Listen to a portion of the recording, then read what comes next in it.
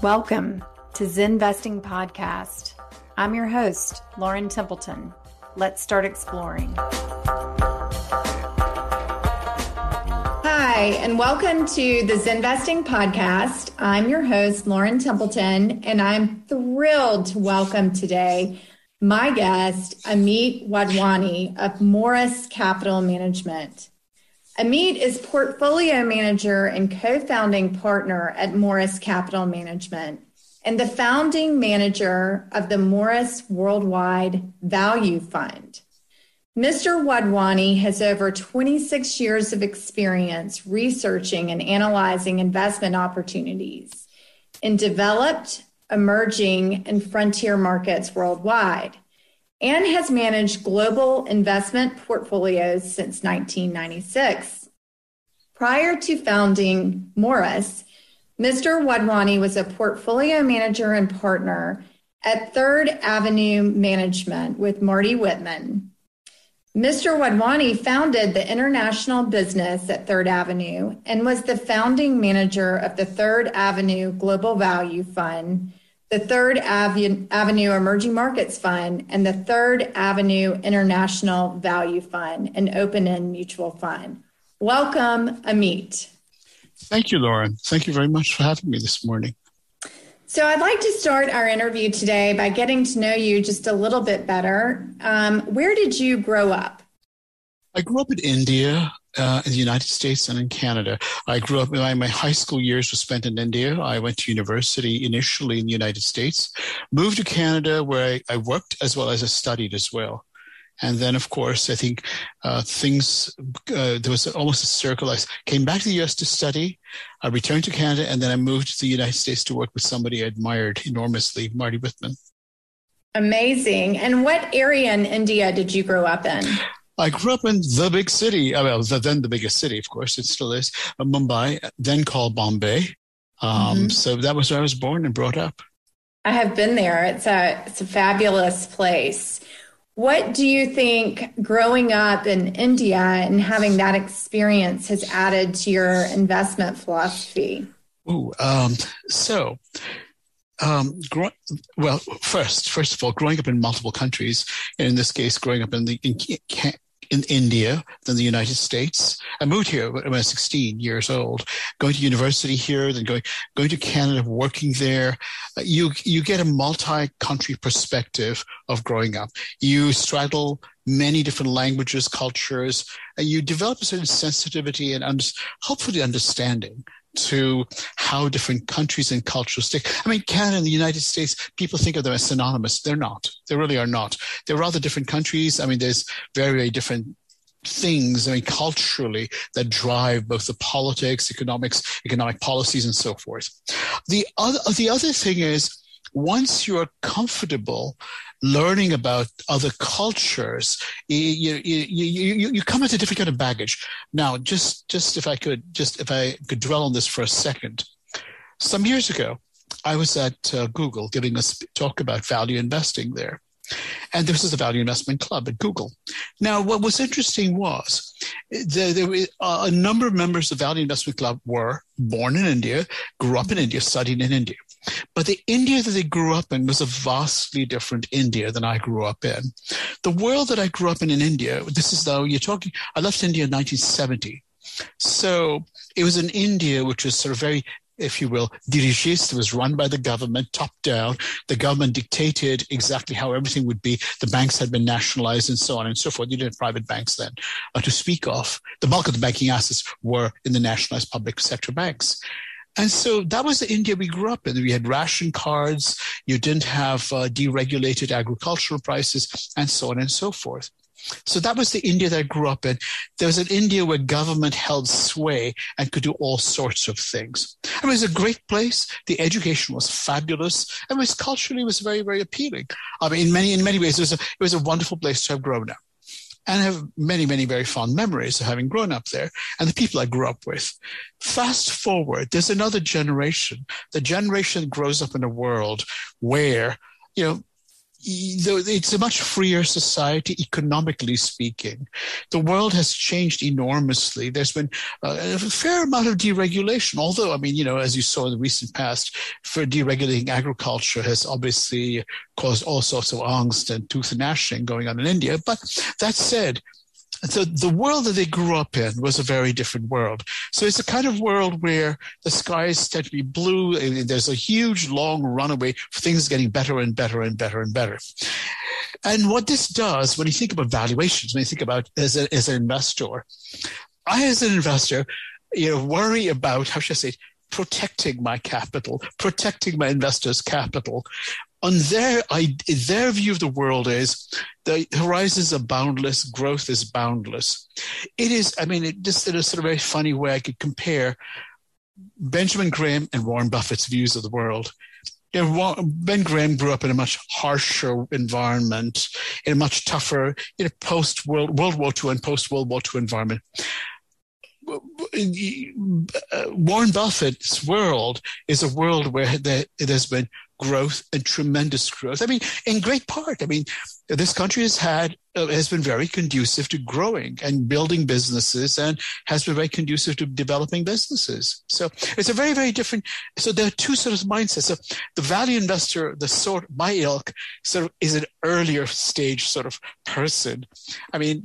Tiptoe as I might, gingerly, to learn how to do it, the new age kind of investing. But certainly it definitely influences the way you think about the world. Yes, I have also met the Value Investing Club at Google and gone there to give a presentation.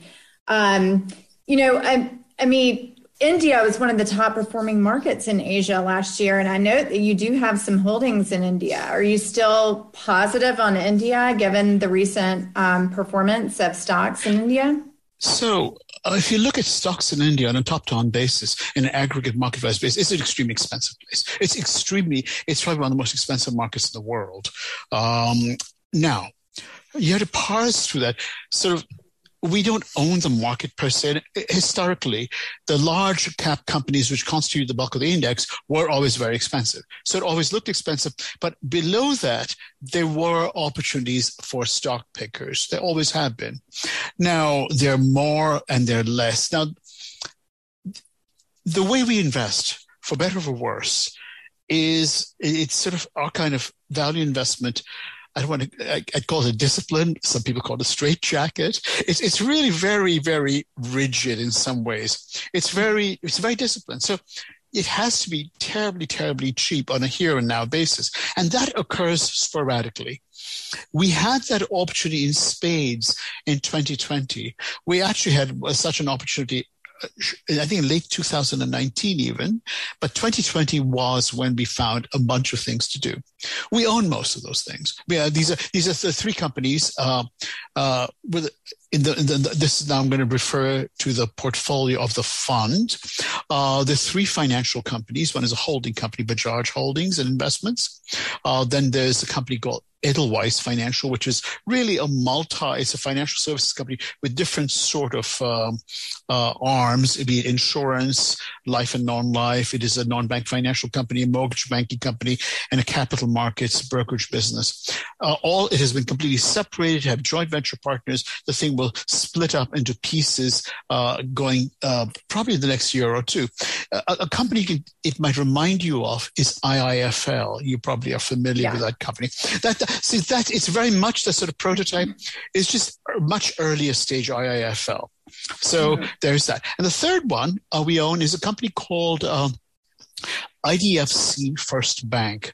It's really a putting together of a non-bank finance company and a regulated banking company. Now, this might seem like too much of the same or more of the same, but what's important is non-bank finance companies cannot take deposits. So the cost of funding is actually quite high. On the other hand, NBFCs tend to be more enterprising in how their assets are. For example, they engage in a lot of consumer lending, be it used car, scooter, two-wheeler, small trucks, the small and medium-sized businesses and so forth. Whereas the funding costs if you were a bank, are very low. So the idea is to put these two things together, have a deposit gathering base, expand it, and you have the lending, which is, shall we say, a much higher margin, higher yielding asset. So that is the third company. And that's sort of been a work in progress in the sense that the two merged and the banking network was still being built out. Meanwhile, of course, in the short term, obviously you have costs. Then, of course, COVID hit. So you really haven't seen all the benefits of the integration of the two businesses, the full build out of the network. And you also had the short-term hiccup relating to COVID-related loan losses, which were inevitable. So those are three things we own in India in the mutual fund. So, yes. Excellent. Well, thanks for sharing that information with me. I want to go back to something you said at the beginning of the interview, that you had the opportunity to go work for someone that you admired greatly as a young person, and that would be Marty Whitman. I have also admired Marty for a very long time and was so sorry to learn of his passing. Can you please reflect on your time at Third Avenue and share any important investment lessons you learned or just special memories that you have? Sure. I mean, there's a number of years from start. So I encountered Marty through his writings in 1979. I had not met the gentleman. I wasn't aware of who Marty Whitman was. In fact, the book, you may have heard of the book, is called The Aggressive Conservative Investor. It was his co-author was a gentleman by the name of Martin Shubik, Professor Martin Shubik at Yale, an economist, who I knew about. Martin Whitman, I never heard about. I didn't know who this man was. However, Martin Shubik, I rather respected. And so I read the book, and I was completely, I was hooked, for lack of a better word. I said, gosh, this is smart. It's common sense, and that's how one should be investing. Now, being mindful at that point in time, in 79, I had never been to business school. I hadn't studied accounting. So some of it was somewhat mysterious and opaque to me. That said, some years later, I did go to business school in 82. It suddenly made even more sense to me, notwithstanding the fact that the university in question certainly was not a proponent of this kind of investing. It was a great proponent of efficient markets and the like. And this is Chicago. So the irony was I'm going to Chicago and I'm even more, shall we say, I won't use the word wedded, but I'm certainly more this style of investing appeals. It seems more and more common sense to me. Mm-hmm. That said, I had the opportunity, my path crossed with M.J. Whitman completely by happenstance, and I became the client. This is the broker-dealer, which was a precursor to Third Avenue. That was in 84. So I had I watched, at that point only the broker-dealer existed, and I had a chance to watch firsthand how investing was being done. It was largely a special situation, bankruptcy distressed kind of investment firm. And they were, quite amazing. They were amazing then. And of course, the investment style developed, and I don't want to use the word morphed over the years. Well, I'll come to that in a second. So I joined them in 1990. So pre-1990, from 79 onwards, there was some familiarity and it built over time. I joined them in 1990. And I was there there were two stints. The first one was 5+ years, and the second one was 15+ years. Wow. And over those years, you certainly do get to know how a person thinks. You close up, you get to see how a person thinks. And again, it was never a very large firm. It was initially quite a small firm. It became larger over time, but certainly initially it was a very, very small firm. And there was probably less than 20, 25 of us, if that. What's the notable things? I think about, Marty was strictly long-term. He was very, very long-term. He was absolutely disinterested in doing anything for the short term. Now, just to give you a sense of, what this does, the nature of your analysis focuses on the long term, how you approach and think of your investment, which in terms of the actions, how you implement, that is to say, you will not trade in the short term, for example. So day-to-day stock price moves it's impervious to them. He was impervious to them. And to some degree, I think that was, how to put it? his background, as I mentioned, was in bankruptcy investing. In bankruptcy investing, security prices swing wildly. You can have things go up 20, 30% in a given day. It's quite crazy. And so in that sense, this was, who knows? He just dismissed it as calling abnormal psychology at work and go on. He would not, be fussed. What was important, of course, his focus was on absolute value, not relative value. And that's important because with absolute value, you have the comfort of buying something terribly cheaply. Now, the terrible cheapness can come with all sorts of factors and issues, and there's reasons why things are terribly cheap. We will get to that. There's all sorts of things that cause every loss of discomfort. But if you become comfortable owning something that's terribly cheap and is very cheap, you don't really care whether, it has an earnings miss and goes down some more and so on and so forth.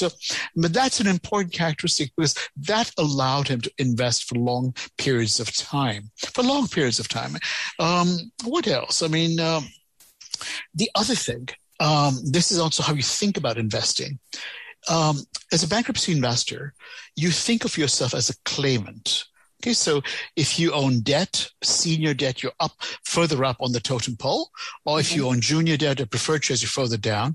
And if you want to, you can extend this mindset to think about equity securities. In that, as an equity security holder, you are the junior most claimant at the bottom of the heap. And so if you think in those terms, you will know where you are in the pecking order, what your claim to the assets is, and so forth. So from that evolved, I suppose, what he used to call the primacy of the balance sheet. The primacy of the balance sheet rather than earnings, an earnings-based focus. And it was key to his security selection. That has left an imprint on us at Moerus. We think of ourselves as more prone to an asset-based approach to security selection. It's very much like that, very, very much like that. There's a number of things that Marty taught us, and I say us because the founders of Moerus, the three of us, had spent a decade together at Third Avenue before we started Moerus. So there is a matter of the asset-based investing. What other things, what other features could I mention that could be interesting? He was, as I mentioned, the primacy of the balance sheet, earnings, short-term earnings, and even worse, short-term earnings growth. He was, I don't want to use the word oblivious to, he was indifferent to.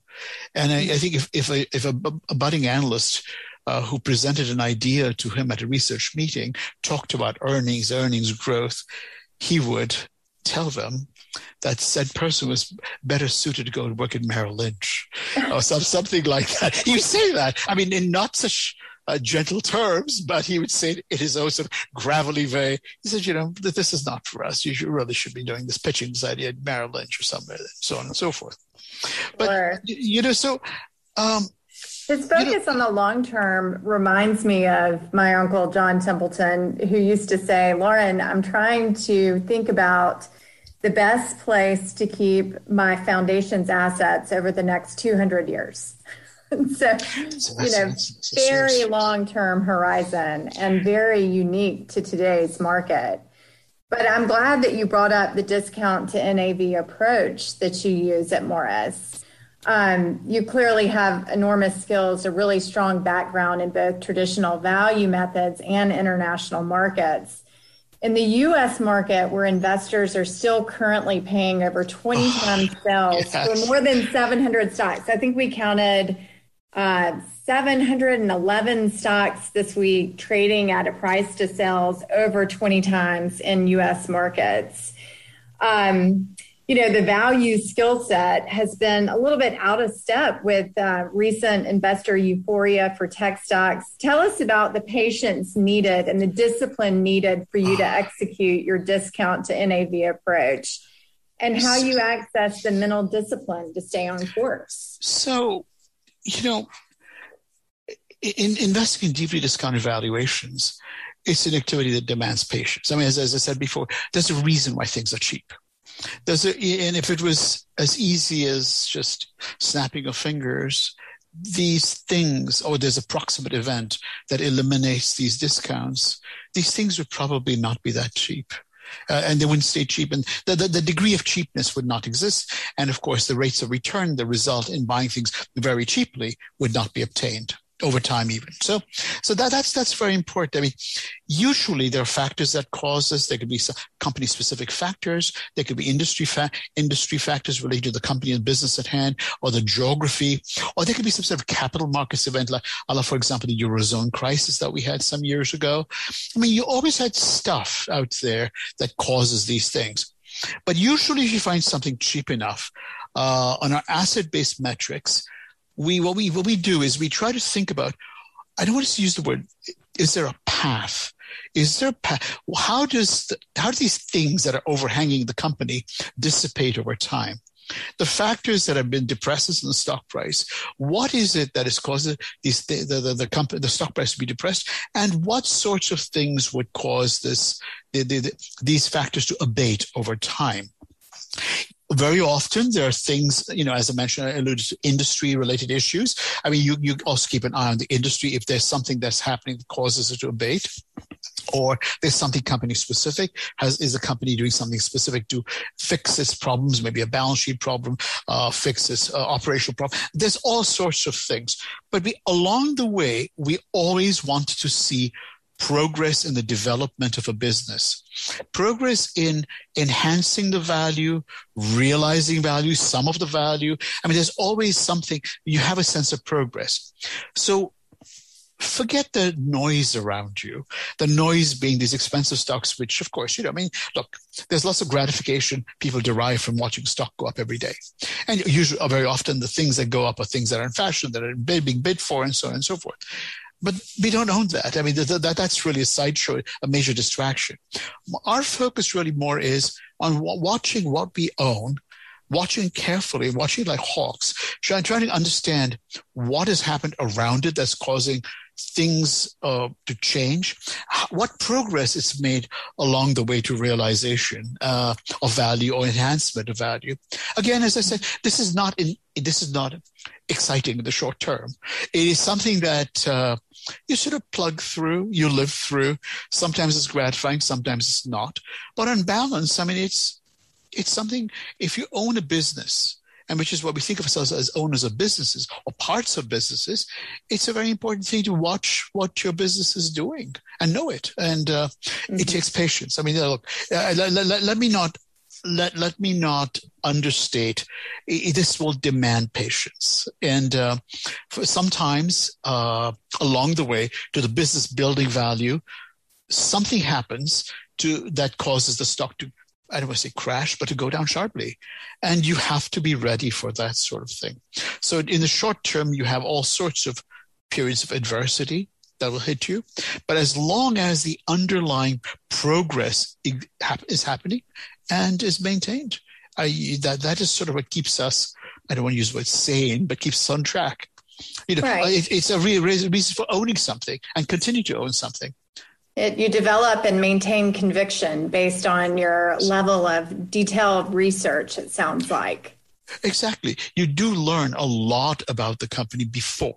In terms of how we do our analysis, there's a lot of fixed cost, the learning about a business that you encounter before you spend the first dollar.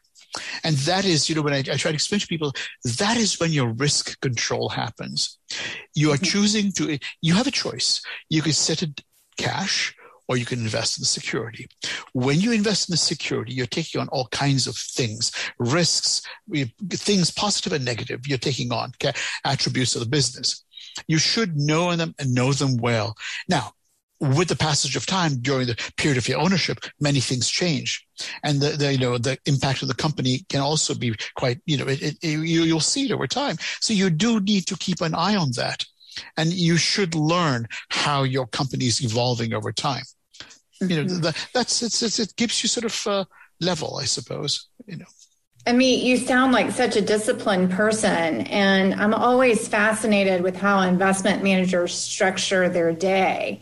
Can you tell me a little bit about how you structure your day? I mean, what are you doing when you hit the office every day? So, fairly early in the morning, well before anything related to the office. So I am currently in this room here is my home office, if you will.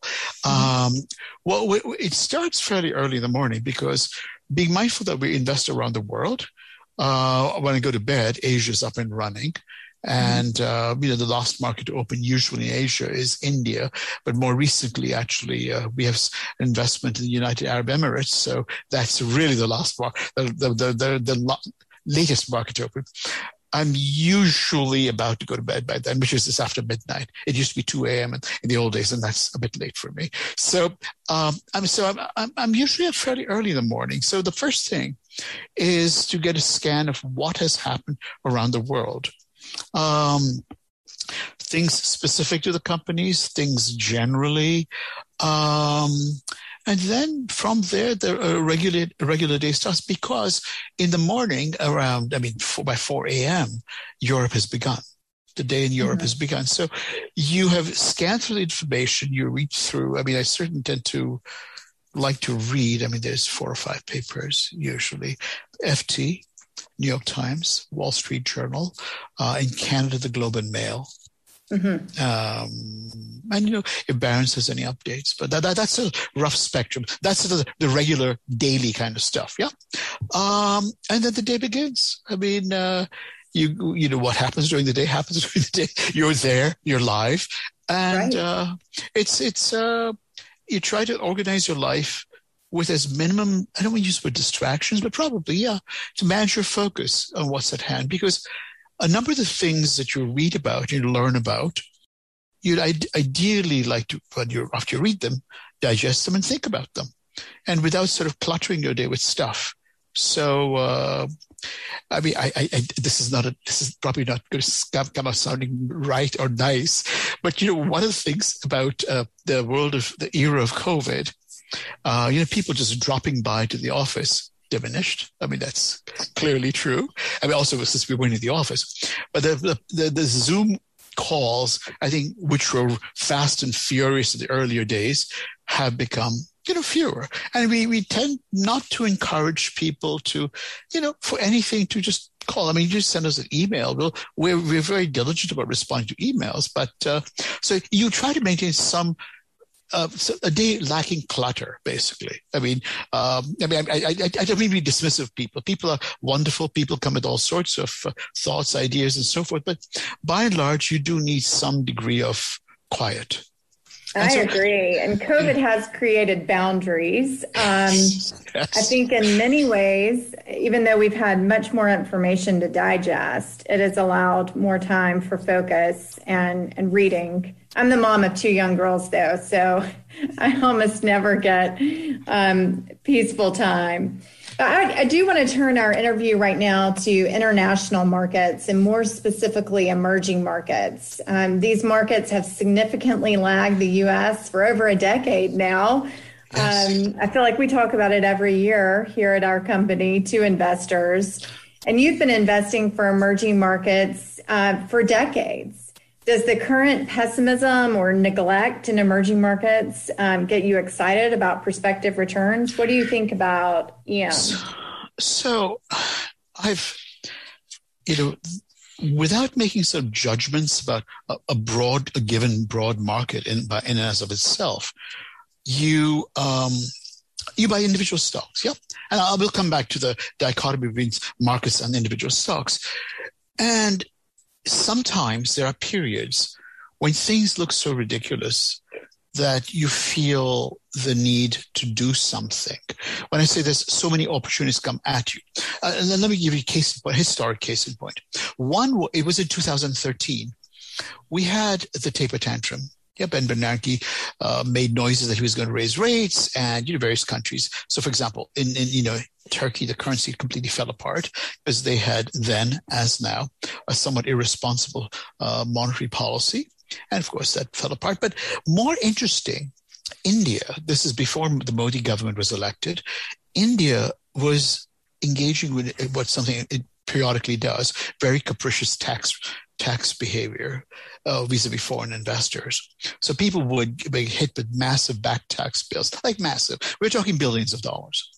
For example, when Vodafone bought Hutch Telecom's holding in the cell company, mobile company, they got smacked with a very large bill, a very large back taxes. So there was a huge fear. There was a huge fear about who would get hit next. And foreign direct investment, FDI, slowed down to a crawl. Basically, the only money that was coming into India at that point in time were the portfolio inflows. Now, remember, portfolio inflows can be very fleet of foot. They can come and they can go. It's very easy to come in and buy stuff. It's easy to come and sell stuff and they pull your money back. So then comes Bernanke with this proposal that there's going to be raising, he gives indications that he's going to be raising rates. And then happened the taper tantrum. The taper tantrum, the Indian currency cratered. It fell apart massively. If I recall, this is from memory, went from the mid-50s to the mid-60s per dollar, which was quite the move. And of course, all sorts of stocks cratered. I mean, this was like a big gong. You have to do it. This is because India has some great companies, like very interesting companies, but by using my yardsticks, it's usually quite expensive. And so we're quite wary about buying these things. And so what we bought lots of stuff in India then. So that was an example of a time when things got suddenly very, very cheap. Now, fast forward to the present. Let's say post 2009, 2010, broadly speaking, you've seen some sort of, I don't want to say divergence. You've seen, this is post the GFC. What has done really well has been lots of stuff in the United States, the US, for example. It's done very, very well. Not all the financials, but a lot of the US has. Again, you have to discount for the composition of the US markets. There are some absolutely brilliant, large companies in the United States, but the valuations are quite pricey. They're quite pricey. And then on the heels of them, people looking for the next whatever, the next Amazon, the next winner take all kind of companies. I mean, all sorts of things have been bid up. Some may merit those valuations, some may not. In any case, these are not the kinds of things we have an appetite for holding. Certainly not the way we invest. So you had the U.S. takeoff, given the mix of businesses it had, and also the U.S. came out of the GFC much faster than the others. I mean, look, it irritates me no end, but but this extraordinary excessive valuations over here. But that said, there's a lot of really decent companies here. I mean, and we also came out of the GFC faster than the others. The country operates as one country most of the time. Whereas Europe, there was a tussling, went on and on and on about how to come out of the GFC. Anyway, so Europe was sort of behind.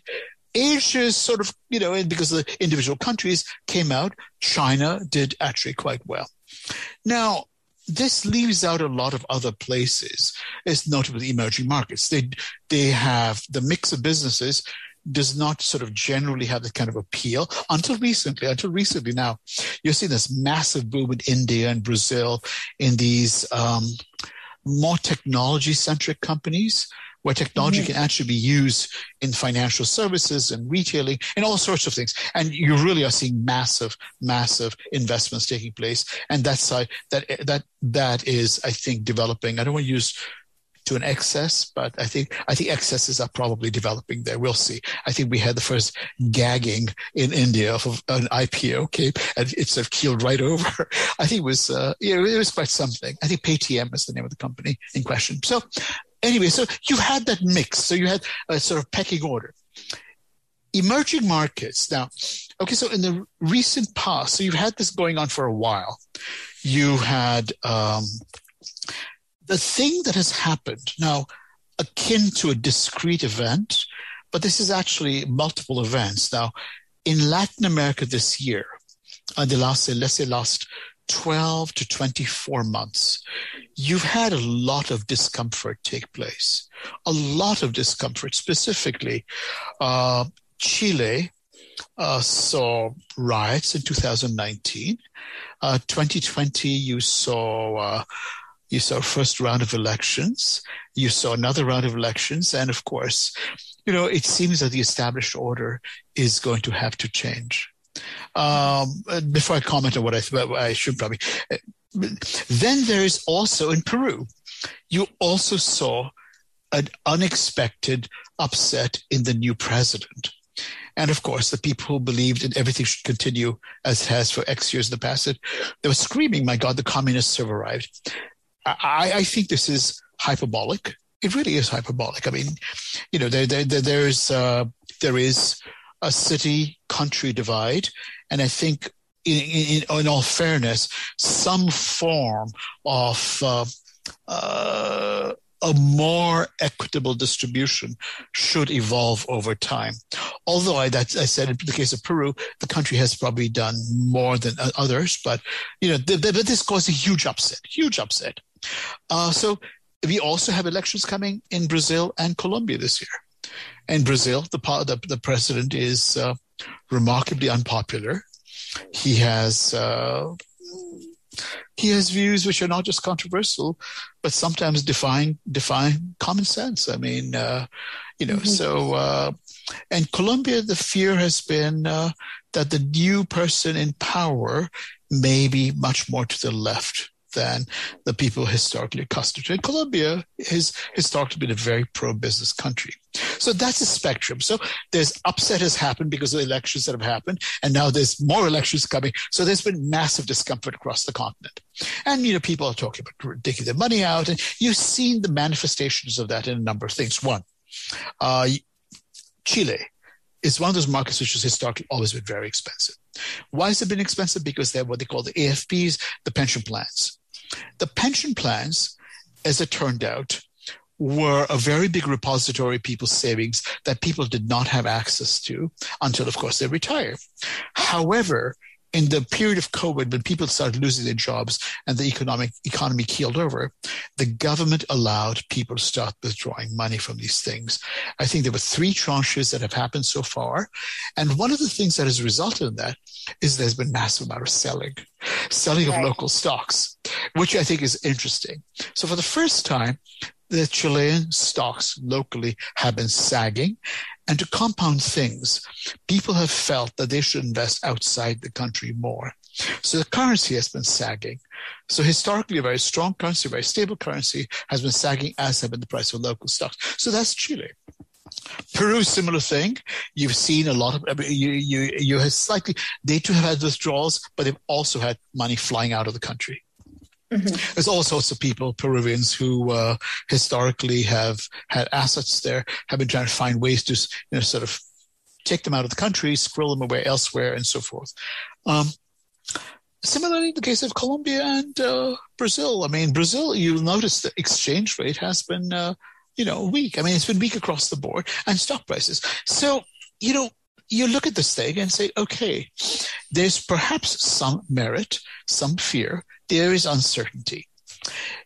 For example, in the case of Brazil, in most of these countries' cases, the falling currency has resulted in inflation rising. And in most of these countries, pretty much all of them, they've started to raise rates. In the case of Brazil, they've been quite aggressive raising rates and quite fast. And they're at it. Okay, so that has happened. This is therefore a period of some discomfort. Mm-hmm. So what does this say to us? So, you know, just one it's a very simple-minded observation. Now, as I said earlier about the comparison in foreign direct investment compared to portfolio investors, one is sort of, like, I don't want to say it's like a tourist. He'll come and they'll go. The other ones are there, and you build a bridge, you build some infrastructure. You're there. You're not. You can't just yank the money out on a whim. So what is interesting, you've begun to start to see large chunks of new money arriving, but serious. I mean, I don't want to say that their money is any more real than the portfolio investors, but maybe this is longer term money. Let me give you 2 examples. In Chile, there's the largest Brazilian bank, Itaú. Itaú has a subsidiary called Itaú Corpbanca. Okay, they'd acquired a part of, I think they had about 30-40% of Itaú Corpbanca, and they have decided to invest in it, raise fresh capital, and use the capital raised, because they also have a branch system in Colombia, use that to completely take it in and increase the quality of the balance sheet, improve the quality of the balance sheet of the Chilean company. So Itaú has raised, I think, $2 billion right there for this bank. The second, which is, I will confess, a surprise, and I'm delighted. I mean, I'll tell you why. It's a personal note. What happened in Colombia is over the years, as the market has shrunk, because good companies have been taken over. And there's a number of reasonable companies, decent businesses, but there's a lot of cross-ownership. The stocks got cheaper and cheaper and cheaper over the last 5-6 years, to the point that they were, I think, foolishly valued, like really, really stupid cheap. I mean, and the thing about these companies, they're holding companies, and they're trading at massive discounts to their net asset values. The only thing between them and a hostile person coming and doing something to them is there's a cross ownership, which makes it very difficult to do. Okay, so at the very least, what you could see is, look, the company, the company in question. I mean, let me name names here.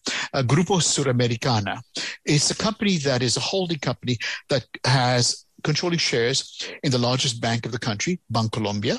Okay, it owns a chunk of the largest food processor that has about a 60% plus of the market share in the processed foods market. It owns a piece of the largest cement producer in Colombia, Caribbean. Actually, they also have operations in Florida. And they also have a pan-Latin American pension plan manager, and they own an insurance company, the largest non-life and life insurance company in Colombia. Okay, so this became, and until, let's say, Q3, it was trading at about 40% off book value. Now, if you do a mark-to-market thing, it was trading at less than half of a mark-to-market. And the insides, the underlying securities were also similarly very cheap. So I said, look, this company, logically, you would expect a hostile acquirer to basically take it apart and sell it to pieces and, have quite the payday. However, it's not going to happen. Well, was I wrong? Was I ever wrong? In came an acquirer who went for a partial bid, and it looks like as of Friday, for two of these companies, namely the food processor as well as this holding company. These are billions of dollars worth of fresh capital that's coming in. Okay, in one case, his partner is the Abu Dhabi Investment Authority. In the other case, he's doing it on his own. He's a very wealthy man himself. He's also Colombian. He is also in financial services. He owns a bank there. I think the 5th largest bank in the country.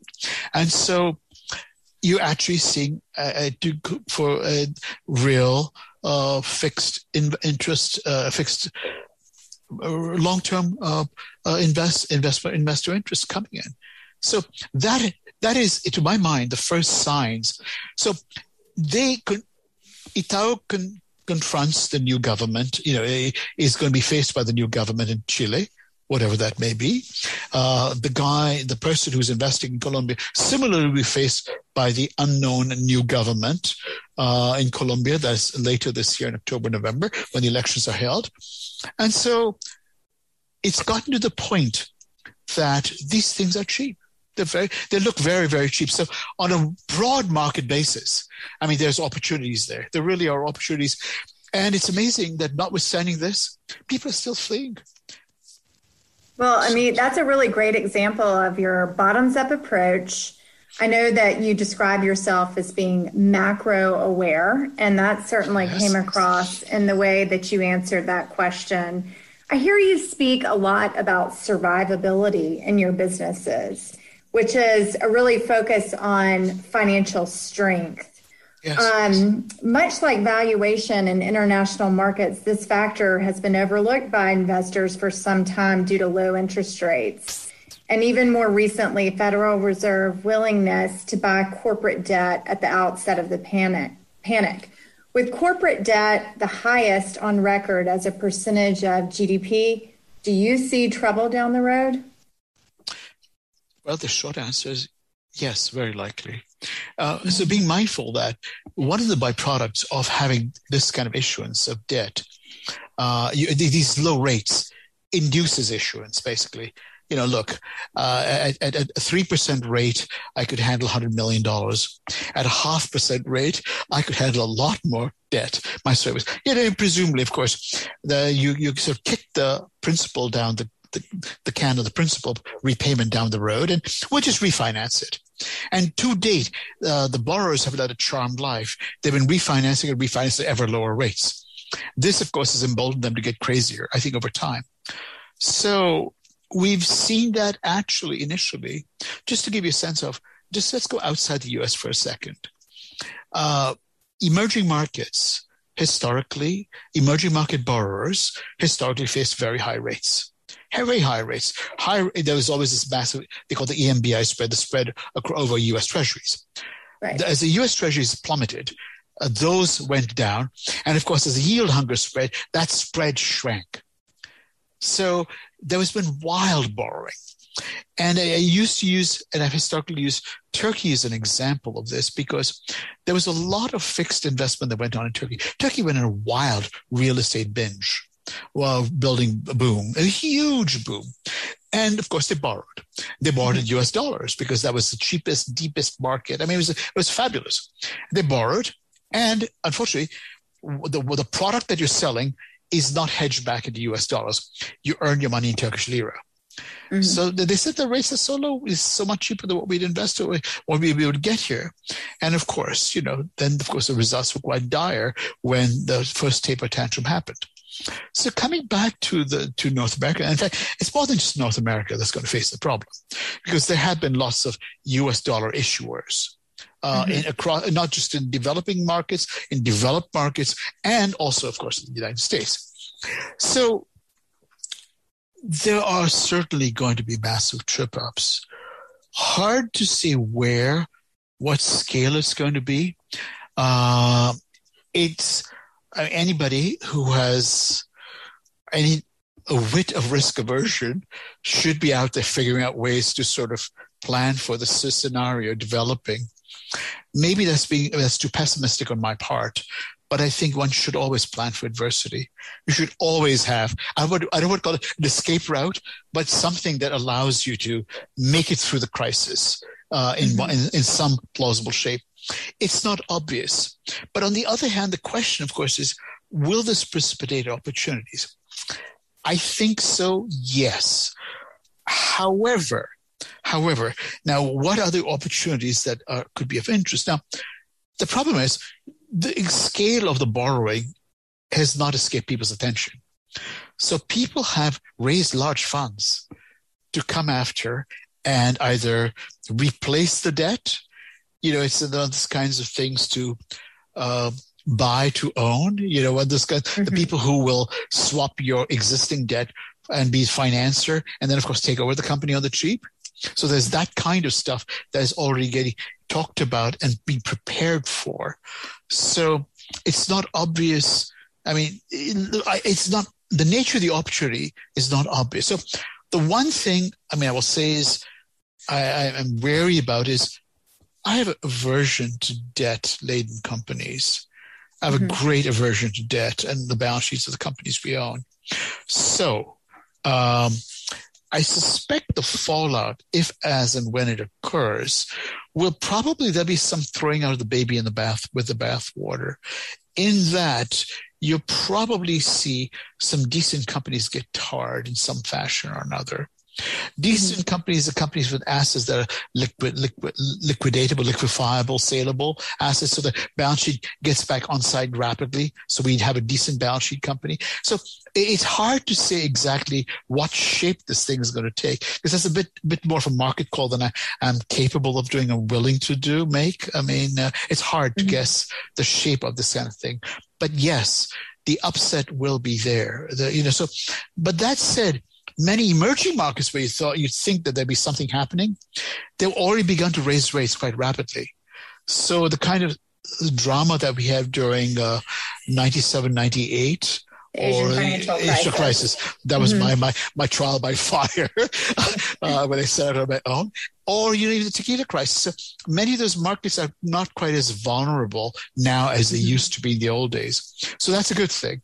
But exactly where the opportunity strikes will be interesting. But look, the world is our oyster, and I wouldn't wish ill on anybody, but more opportunities, good opportunities would be obviously welcome. Yes, they would. It would be welcome for sure. So if you had to say one thing that keeps you up at night right now, what is it? Is it, U.S. dollar denominated debt in some of these international companies? Like what is keeping you up at night? So the U.S. dollar. So funnily enough, the U.S. dollar, the currency mismatches have always worried me. Okay? Currency mismatches are at the root of many sort of disasters. The tequila crisis, for example, the Asian financial crisis, for example. You've seen the blow-ups in Argentina, for example. So those kinds of things have happened. Now, the U.S. dollar, interestingly enough, the baseline expectation is we are going to see a succession of rate hikes. The U.S. dollar is going to go up. I mean, that's the baseline. Maybe that happens as people expect it to, but the world has a way of going exactly the opposite way of what people expect it to. So I don't know. So that probably is not the thing. I think, not something that keeps me up at night, but something that I'm watching with keen interest. Now, let me name two names of two countries that are wildly mismanaged. The companies not so, but the countries, yes. Argentina and Turkey. They've both been profligate. They both have net negative reserves, it seems, foreign exchange reserves. They both seem to be, at least as of now, reluctant to be sensible. For example, both of them are deeply negative interest rates. Argentina, after all the huffing and puffing that went on with the IMF last week, and the IMF said, you will have to have positive real rates. Well, the interest rates there were 28%. Inflation is running at over 40 or something like that. The gap is over 10 percentage points. Which is complete madness. So they raised rates by 2 percentage points to 30%. 30% nominal raise versus 40%. So, this is good.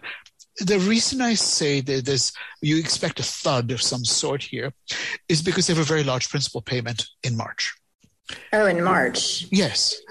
So a few years ago, they had the oversubscribed, Century bond. Oh, yes. That was a previous government. Yeah. Now, the previous government portrayed itself as being prudent, investor-friendly, and so forth. This current government has made no pretense of being any of the above. They will, they are basically taxing. They're spending more than they tax. So basically, there's a massive deficit. And of course, the problem with this is the money went flying out of the country. They're running out of foreign exchange. They were trying to squeeze people to not, to take the money outside the country. There are all sorts of schemes. Look, Argentina has many years of experience. Argentinians have many years of experience of spiriting money out of the country. Now, they are, I think, some years ahead of Turks. Turks also have experienced hyperinflation. The earlier governments. And so Argentina is probably first in line for some sort of episode here. So it's not, I'm very curious as to the shape of this thud or this hitting the wall episode takes place. Turkey similarly will experience something. So these are the interesting companies in those two countries. The companies are battle hardened. Maybe we'll get them cheap. Maybe we will not. Argentina has fewer and fewer companies over the years, and they're very, very carefully watched. And I would argue the investors there are quite bright. This is like investing in India. You're either in there and you have very bright investors with whom you compete to buy things at the correct price. Otherwise, you shouldn't be there. if you can't do it. It's a tough place to invest. But there are some really interesting companies there. Turkey, similarly, battle-hardened companies. Companies in many cases over the years, because the leveraging was so expensive, you've had REITs in Turkey which have no debt on their balance sheet. They have outright cash ownership of real estate, and good real estate at that. So there are things there which may become interesting, but I wouldn't say this is stuff that keeps me up at night. What may keep me up more at maybe things closer to home, actually. I think there's a lot. The one thing that causes discomfort is the extent to which the country seems to be run on a partisan basis. Mm-hmm. There's a lack of dialogue, constructive dialogue, and that worries me. I mean, there was, I think COVID has basically ripped off some bandages even further. And that's painful to watch. Mm-hmm. I agree. That worries me, I suppose. It also worries me. I mean, if you take it to an extreme, it can be messy. Sorry, but it's an obvious statement. But yeah, that sort of worries me more. Well, I mean, is there anything else you would like to share with investors today? Any other information you want to get out, or any other views we haven't touched on? It's something that we feel strongly about. I mean, a lot of this we've learned, and Moerus, some ways, has the imprint of Marty, in all sorts of funny sort of ways. For example, just the two small things. For example, when I first visited Marty's office, this is probably during the 1980s, well before I started working there. It was upstairs in a nondescript, probably a Grade B or Grade C building on Lower Madison Avenue. It was upstairs from a bookstore, which is fine. It was fine. It was a very simple, unassuming, nondescript kind of office. And he said, why do I need any of I want an interesting place to read, work, be with people I wanted to be with. And it was a small firm of 4 people at the time. Fast forward 35 years, Moerus is, we're 9 of us. And we are also, I think, probably Grade B or Grade C kind of office. And we're in the garment district. In an office that works in New York, it's in the mid-30s, half of being Penn Station and Port Authority, which is not the most fancy Tony real estate you could find, but it's great. It's great for us. I mean, investors' values matter, and we're long-term, and we want to be there in the long term for investors, and we focus, because long-term really matters both in terms of your security selection and your risk aversion. Because remember, if you're very short-term, the stuff that can happen is relatively bounded. Interest rates can go by 0.5%, 1%. If you're quite long-term, fall 5, 6, 7, 8, 9, 10 years, interest rates can go up by 2, 3, 4, 5%. So you have to have a different kind of risk aversion. And long-term sort of matters to us because, as I mentioned before, that's how you buy really cheap things. So there's the cheapness and then the survivability. And this links into the kinds of investors that we have historically, sort of, I don't want to use the word worked for. I mean, we've co-invested with, is probably a more correct thing, because we eat the same thing. I mean, we invested ourselves personally. That is, being protective of our investors with a really long-term perspective is something that I'm not saying it's a dying thing. It certainly has been sort of, I don't want to use the word under attack, but it certainly has been less popular of late. Mm-hmm. We may be swimming against the tide. We're going to find out. So I agree. I think, at our business, we look at providing value to investors through a number of mechanisms, and you really have to consider yourself a partner to investors in providing value across the front. So it sounds like you've built a wonderful firm with a great culture. And I do really appreciate the time you've spent with us today. It's been an hour, and I know your time is very valuable. I certainly couldn't have afforded an hour of your time. So thank you very much, Amit. Oh, no, I should be thanking you very much. I mean, I appreciate the time that you've given me today. And, well, in addition, obviously being patient. I mean, as I ramble through, it's been a serious stream of consciousness rambling, but thank you. Thank you very much. Really appreciate your having taken the time to learn about Moerus and our experiences with Marty and our investing. Thank you for listening to the Zinvesting podcast. I hope you enjoyed the show. If you have any questions or comments, please visit our website at zinvestingpodcast.com. Happy investing and stay zen. As you know, investing is inherently risky. You can lose a lot of money. Past performance is not indicative of future results. Nothing in this podcast should be construed as a recommendation to buy or sell any particular security or invest in any particular sector, industry, or country. Do your own homework and be careful out there.